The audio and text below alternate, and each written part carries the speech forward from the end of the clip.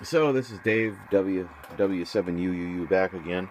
So I've done some work in the single transistor section of the circuit board. Those resistors may look old, but everything in that section is new.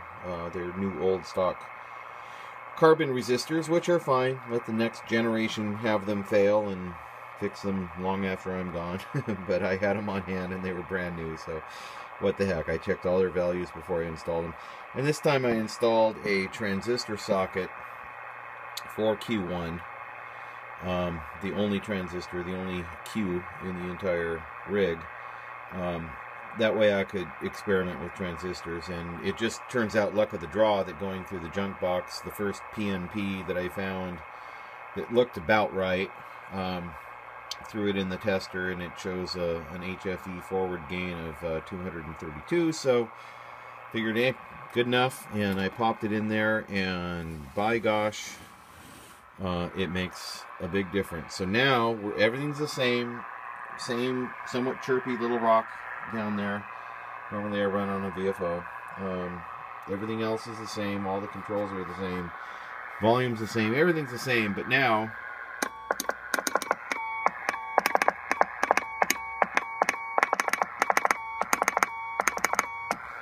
we have instantaneous QSK with a very nicely monitored CW note happening off of the receiver.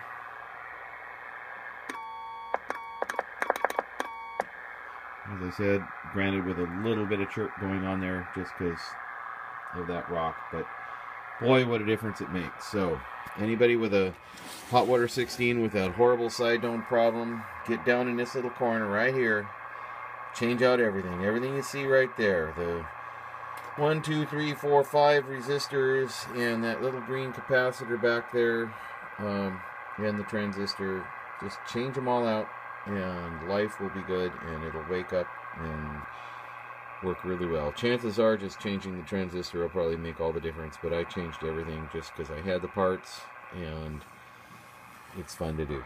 So there you go. 73.